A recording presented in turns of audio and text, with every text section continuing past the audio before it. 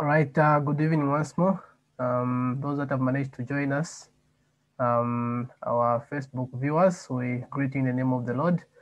To start our program, we are just going to have an opening prayer. Shall we pray? Our kind and loving Father, those up in heaven, we thank you for being with us. We thank you for allowing us to meet in this manner. As we start this worship, we pray that you may be with us, direct our thoughts and our minds. May you open our minds to be able to learn of you and be able to learn of your word. May your name be glorified both on earth and in heaven, because we pray in the mighty name of Jesus. Amen.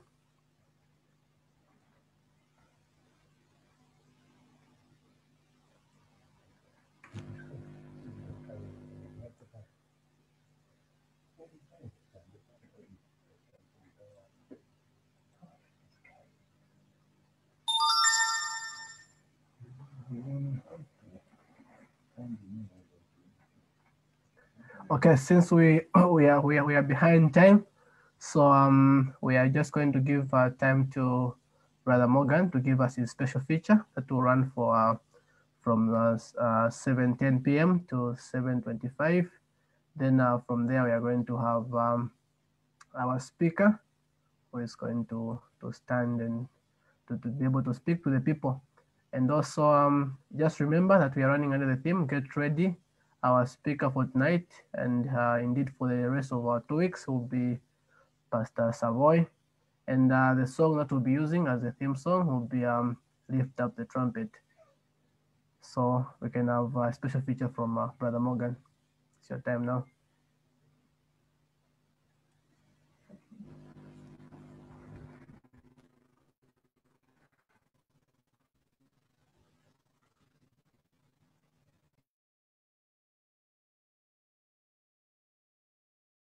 Brother Morgan.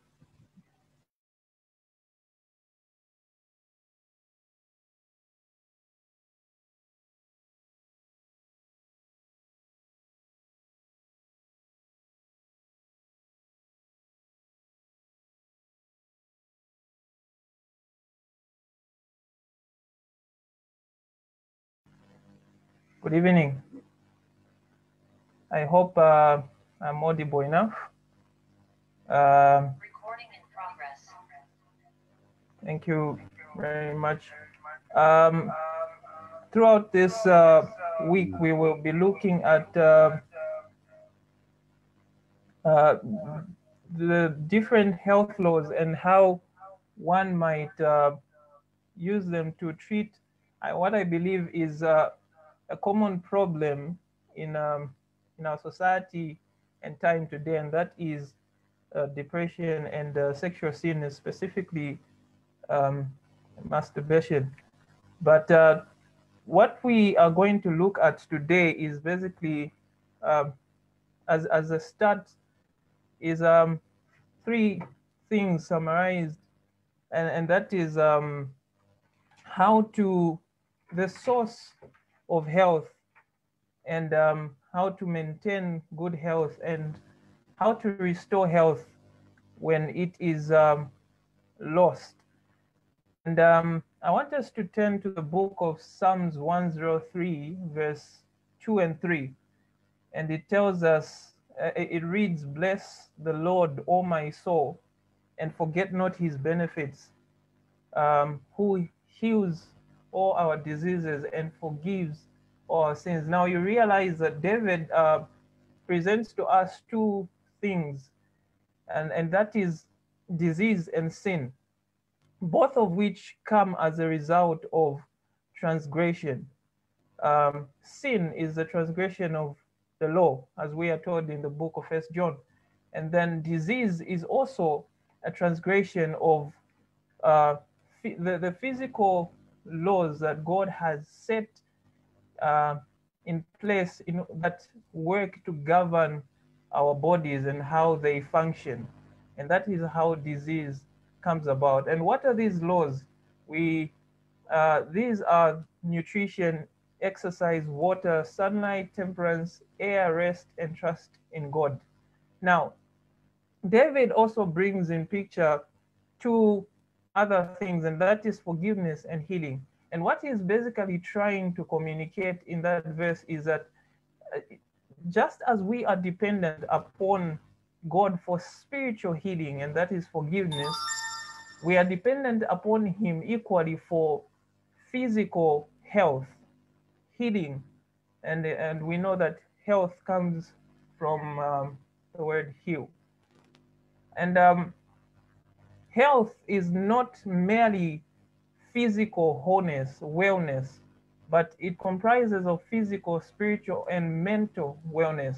And we are dependent upon God for that, uh, as much as we are dependent upon God for spiritual health. And now, just the fact that we are dependent upon God for uh, physical, spiritual health, and physical health means we are also dependent upon him and the principles that he has set in place in order to sustain our health. And that is obedience to the laws that he has put in place to govern our bodies. And those are what I just mentioned: nutrition, exercise, water, sunlight, uh, temperance, air, rest, and trust in God himself, which I believe is the most important. Now, quickly, I want us to look at how is health recovered when it is lost? In other words, how do we, what is the best approach in treating disease and in recovering health? I think we are living in a time where sickness and disease is rampant, and it is important for us to know about these things. And I want to take the approach that I started with.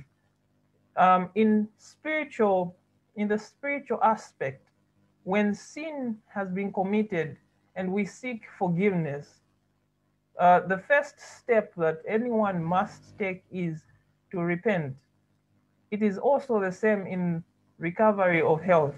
We need to turn away from all the bad practices that we have followed and begin following the right practices that help in the restoration and in the functioning of our bodies, in order that our bodies might be in good health. So to turn from bad practices and begin practicing right principles. We have read of the verse that is in Proverbs that says, "If I regard iniquity in my heart, the Lord will not hear me." So it is the same even in the physical sense. If we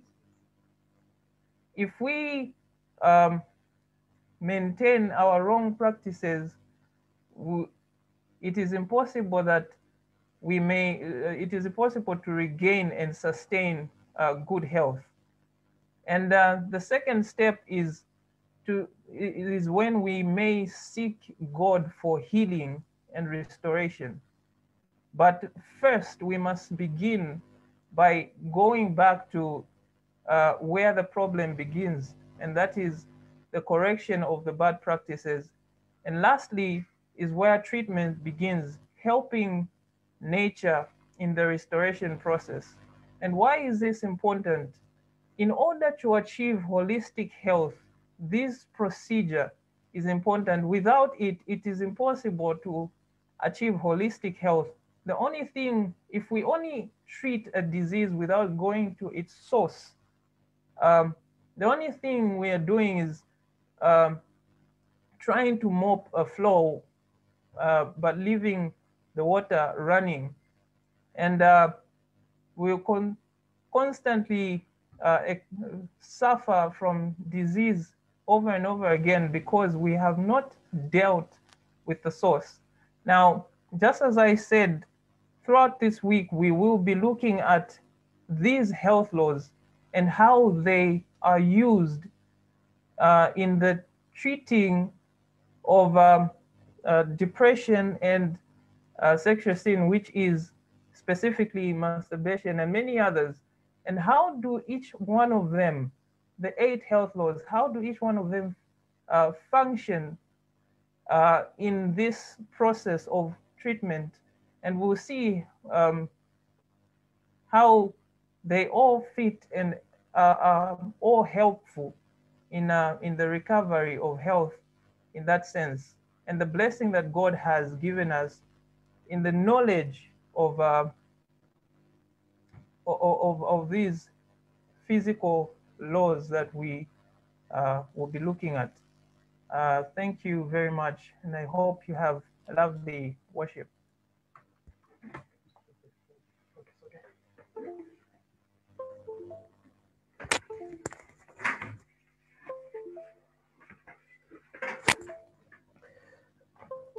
Thank you so much, Brother Morgan, for that wonderful presentation. Let me know that you are there. You can just type in the comment section.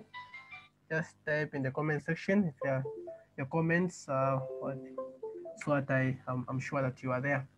So without wasting much of our time, that was a health talk from Brother Morgan. He was talking to us about health, and you'll be talking to us throughout this program. And now we just going to, since we have run out of time, we'll just go straight into calling the preacher for today, who is Pastor Savoy. He's going to speak to us. Pastor, it is your time to speak to the people.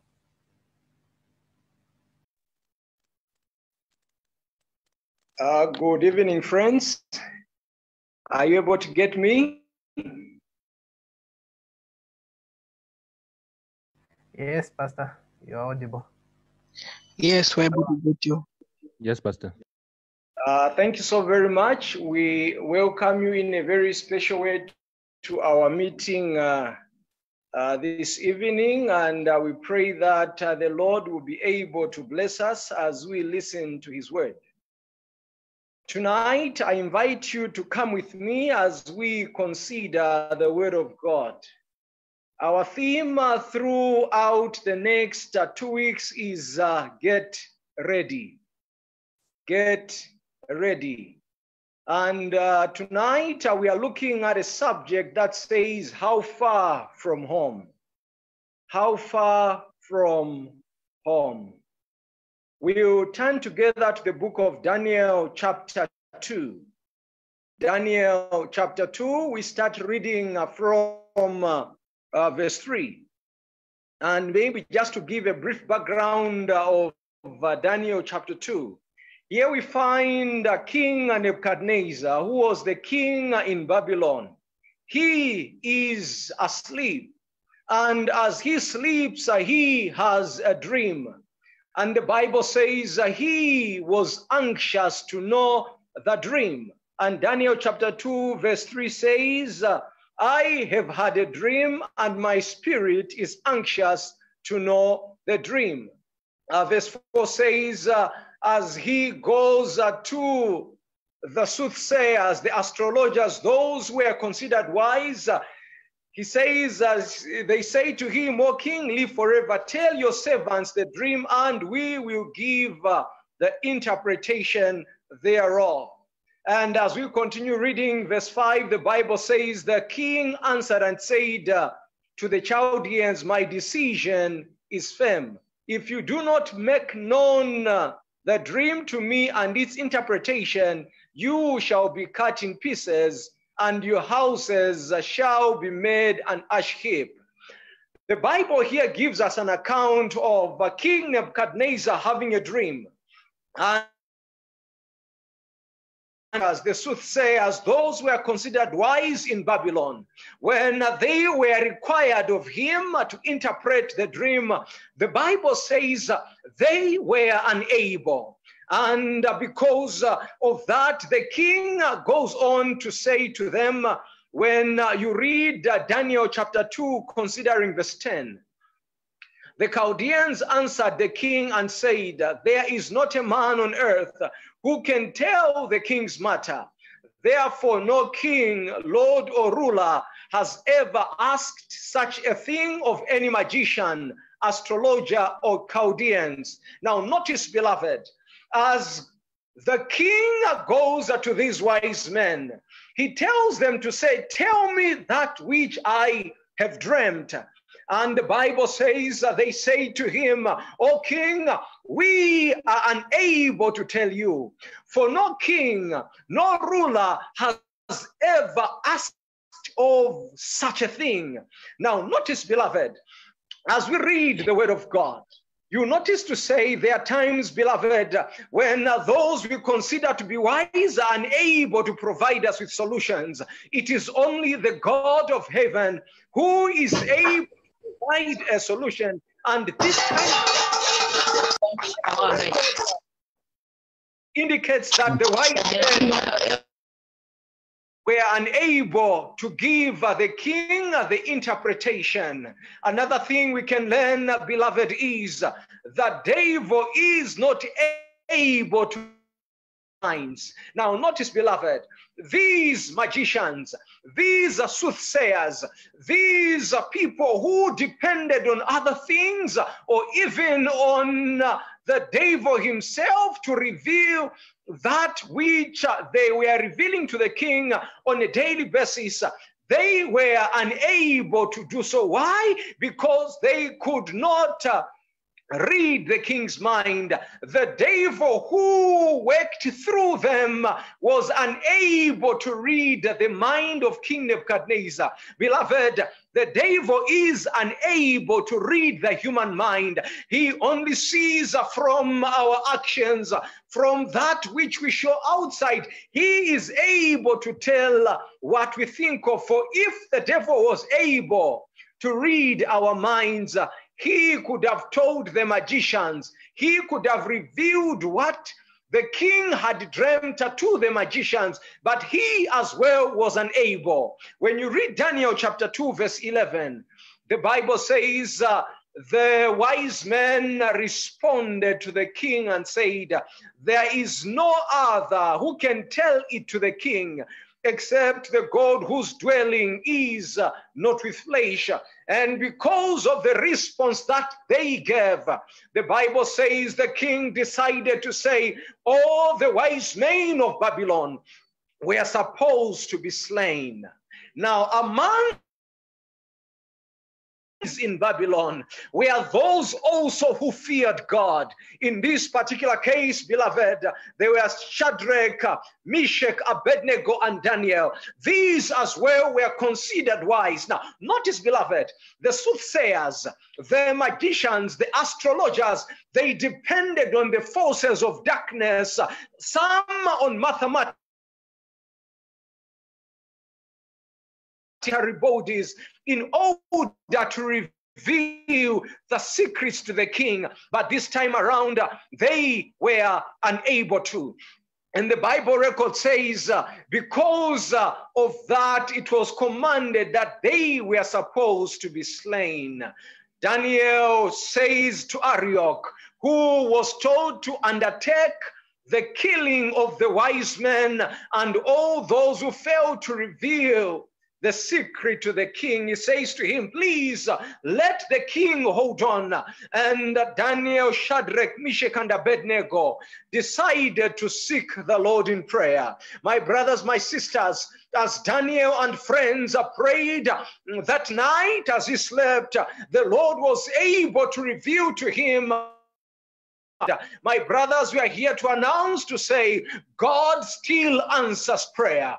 As Daniel prayed, the secret dream that King Nebuchadnezzar had, the Lord was able to reveal it to him. Beloved, if we pray today, we serve a God who is able to answer us. He still answers prayer. Prayer still works. Are you faced with a challenge? Do you have a situation in your life that is beyond you?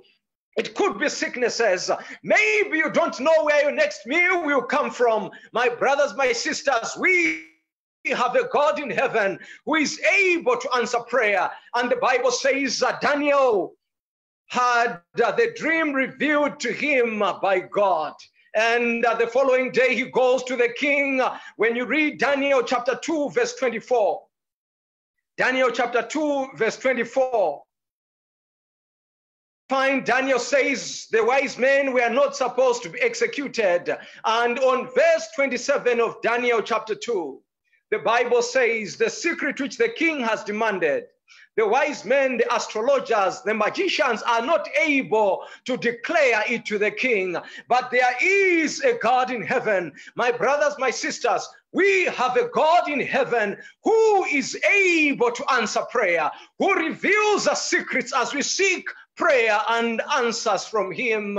When you read the book of Isaiah, chapter 46, verse 9, Isaiah chapter 46, verse 9, the Bible says, for I am God and there is none like me. And declaring the end from the beginning, the ancient times that things are not here, and declaring the end from the beginning, and from the ancient times, things that are not yet done. My brothers, my sisters, we serve a God who is able to answer prayer, who reveals the secrets, he declares the end from the beginning. And in Daniel chapter 2, he reveals the dream which the king had.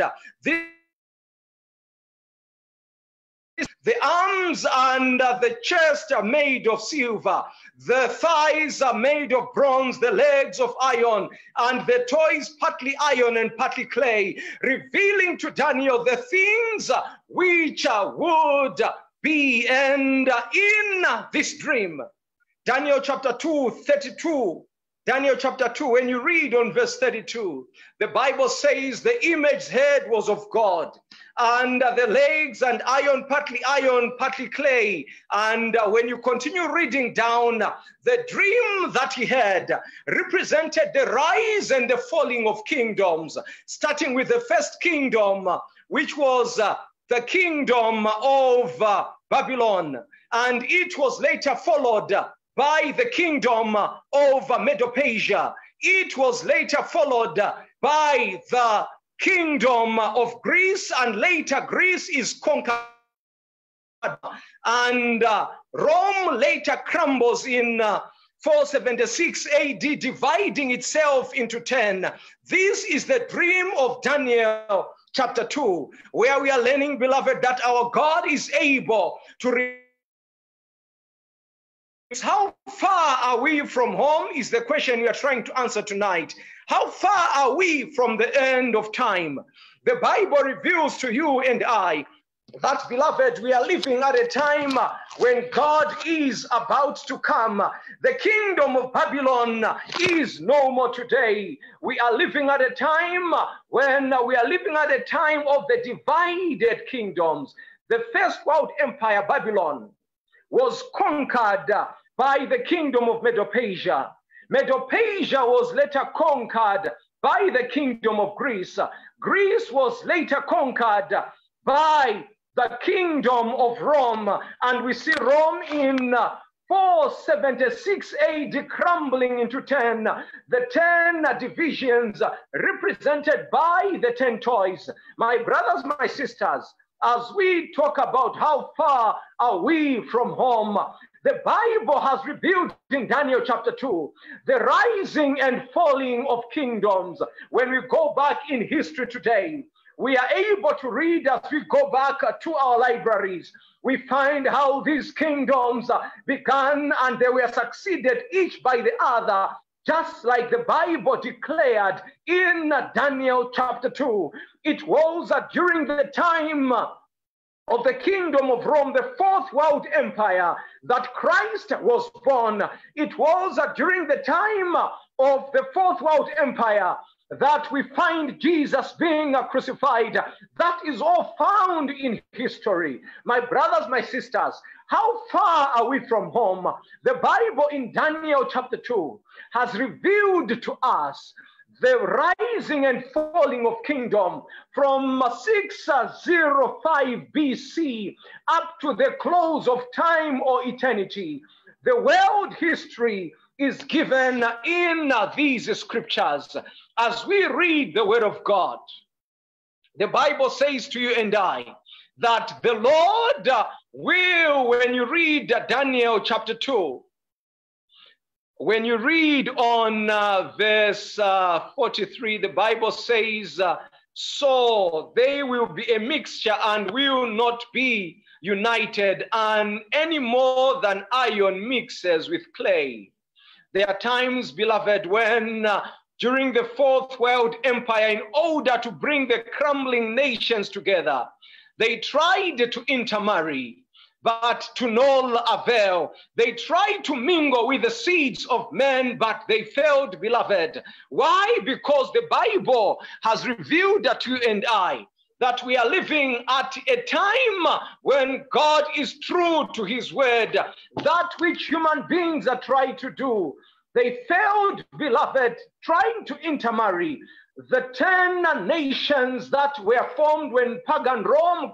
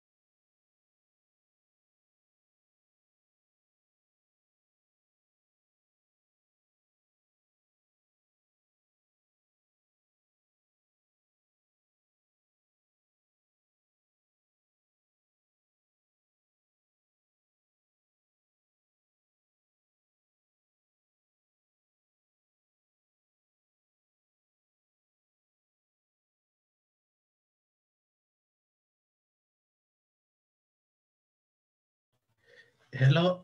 So shall we hold on for a while? The pastor will be back very soon. Sure, is having some network challenges, so he'll be back very soon.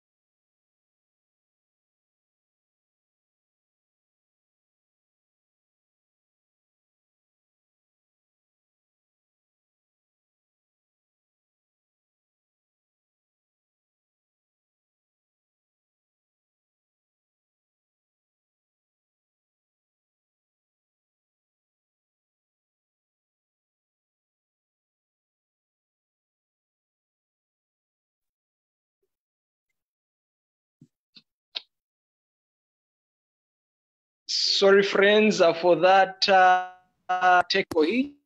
Just run through quickly.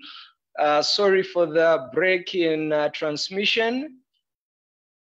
We were on Daniel chapter 2, where we discover that when you look at Daniel chapter 2, it gives us the rise and the falling of kingdoms.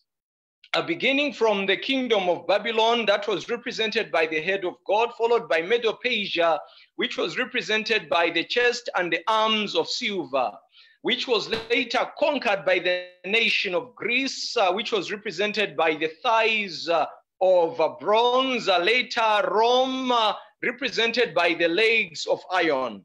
And we see Rome being divided in 476 AD as it crumbles down into 10 kingdoms that made what we term as modern Europe, where we find the kingdom of the Alemannis, which are the Germans today, the Burgundians, which are the Swedes of Switzerland, the Franks or French, the Lombards, the Italians, the Saxons, where we find those English-speaking people of England, the Suevi, Portuguese, the Visigoths, which are the Spaniards or the Spanish, the Herulis, Ostrogoths, and the Vandals were destroyed during the rise of the Roman Empire.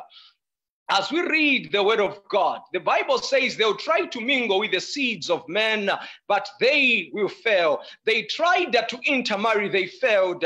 They tried to bring Europe together. Others tried to conquer the whole world. Ask Charlemagne, he tried, he failed.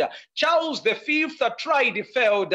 Napoleon tried, he failed. Hitler tried, he failed. Why, beloved? Because God had said they will not cleave each to the other, just like iron cannot mix with clay. When you read Daniel chapter 2, verse 44, the Bible says, in the time of those kings, the God of heaven will set up a kingdom that will not be destroyed, nor will it be left to another people. It will crush all those kingdoms and bring them to an end, and it will last forever. We are answering a question, beloved, tonight. How far are we from home? Good news, beloved, is that we are not far from home. We are living at a time of divided Europe. The only thing we are awaiting is God setting up his kingdom according to Daniel chapter 2. My brothers, my sisters, we are not far from home. We are living in the very last days of the earth's history. We need to prepare for the coming of Christ. Our theme is saying, get ready. Get ready for what? Get ready for the coming of Christ. My brothers, my sisters, the Bible can be depended. If the Lord was able to give us the history of this world spanning from 605 BC up to the very end of time, God's word can be depended upon. Whatever the Lord said would happen in his word will truly happen.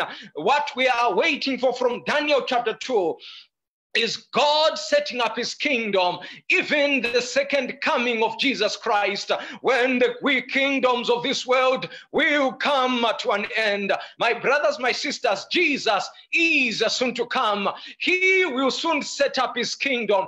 As we run through our series throughout the coming 2 weeks, we will discover that we are on the verge of eternity. The signs of the times are telling us that Jesus is out to come.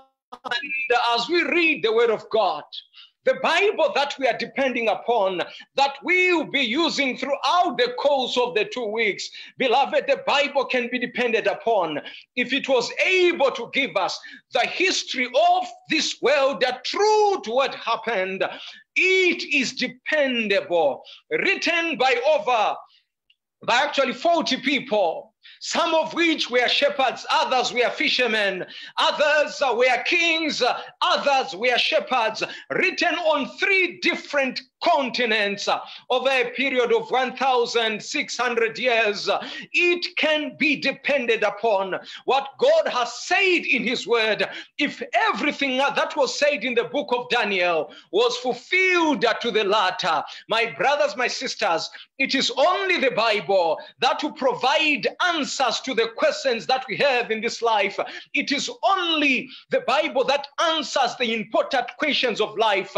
Where did we come from? Why are we here? And where are we going? The Bible provides these answers. It is only the Bible that provides answers to the challenges of this world, how this perfect world once was and how it fell under the rulership of the devil, who fell as Lucifer, as an angel of light, and later becoming the devil. My brothers, my sisters, the word of God can be depended upon. And throughout the course of the next 2 weeks, as we look at the word of God, we will do well to embrace the word of God, because the Bible, the word of God, is dependable. It can be relied upon. There is no book than the Bible. Now, beloved, as you read in history, you will discover that no book has been so loved, so hated, so revered, so damned as the Bible. People have died for the Bible. Others have killed for it.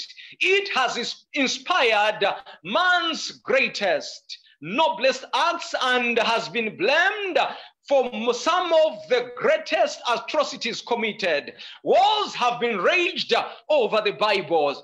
Revolutions have been nurtured in its pages. Kingdoms have crumbled through its ideas. Now, when you look at the word of God, even the Bible, that can be depended upon. People of all viewpoints from liberation theologians to capitalists, from fascists to maximists, from dictators to liberators, from pacifists to militarists. They all sage its pages for words which would justify their acts. The uniqueness of the Bible, beloved, comes from its source and the subject matter, that is God's revelation of his love through Jesus Christ, the Savior of the world. As we study the word of God throughout the coming 2 weeks, the Lord is saying to us tonight, beloved, we are not far from home. One songwriter wrote a song and says, how far are we from home? And as we listen to this song, it talks of us not being very far from home. The watchman needs to sound the trumpet to remind the inhabitants of Lusaka, to remind the inhabitants of Zambia, to remind the inhabitants of Africa that, beloved, we are almost home. The signs of the times are telling us that Jesus is coming again. In Daniel chapter 2, we read of the rise and the falling of kingdoms. And God says, in the days of divided Europe, I will set up my kingdom. Even today, beloved, we await the coming of Christ. And you and I will do well to prepare for his coming. You and I will do well to embrace his word as we await his coming. May the Lord bless us as we decide to prepare for his coming. The question is, how far are we from home? We are not very far. We are almost home. The signs of the times are telling us that Jesus is coming again. And may the Lord bless you as you decide tonight, as you desire tonight to make a decision for Christ. If it is your desire to prepare for this kingdom that is to come, to replace the existing nations that are here today. My brothers, my sisters, this world will not end by a nuclear war. This world will not end by a pandemic. This world will come to an end when the King of Kings comes again, even Jesus himself, whose coming is very near. We will prove from scripture that we are almost home. Is it your desire tonight? You are saying with me, Pastor, I want to prepare for that kingdom that is to come. If that is your desire, if that is your prayer, I ask that may the Lord bless you even as you make that important decision.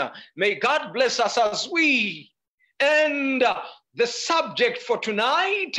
I pray that the Lord will bless you as you prepare for his coming. Amen.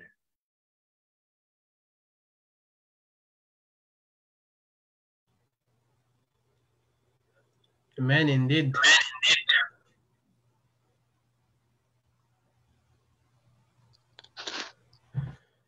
We thank the pastor for that wonderful sermon.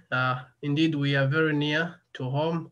We are just on the last kingdom, the divided Europe, and we know that the end is near. We are just waiting for the stone to come and become a larger kingdom, and the kingdoms of this world shall become the kingdom of our Lord. Surely, we are very near to home.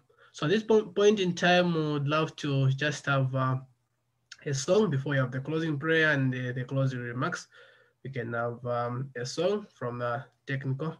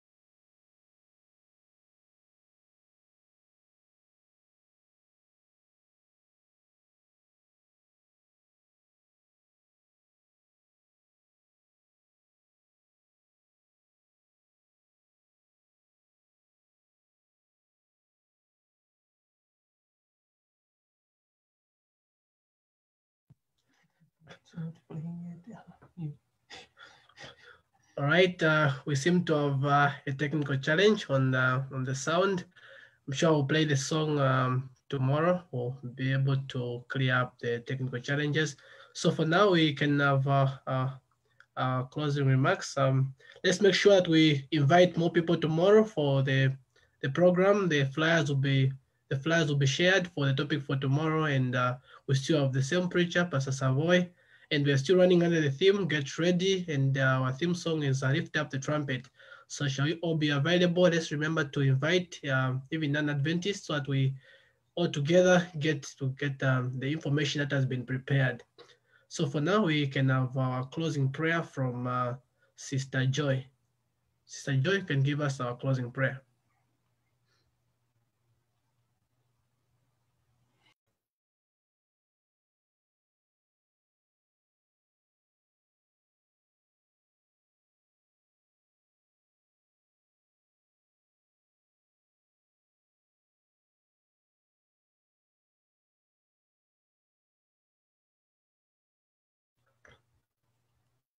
Okay, our Sister Joy seems not to be around. We'll have Brother Morgan give us the closing prayer.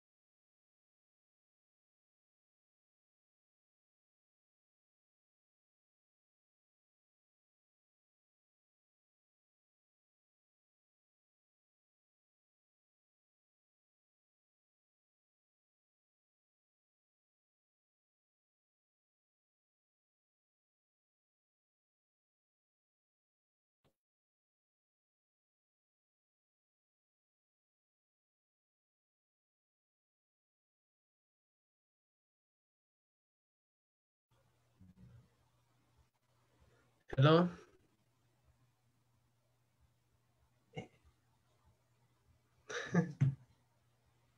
It's prayed already. Hello? Are you able to get me? Yes. Yes, we are. Yes. All right. Yes. Did you get the prayer? No. No, we didn't get it. Okay, shall we pray?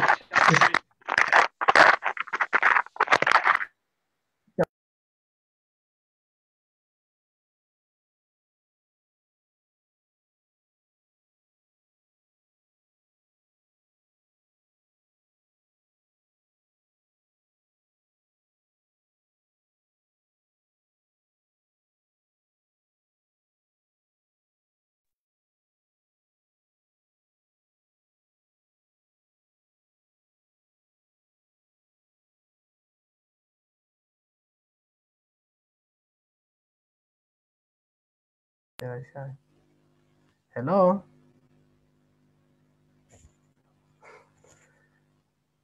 Hello, are you able to get me? Yes, sir, we're able to get you, but you were on mute. Oh my God. All right. Okay, shall we pray? We thank you, Lord, for this meeting. We thank you for being with us throughout the service. We thank you for your providence. Now we ask that, Lord, you may help us to indeed get ready, for the soon coming is near, and we are indeed at the very end of the world. May you be with us now as we make this commitment. This I pray in the mighty name of Jesus. Amen.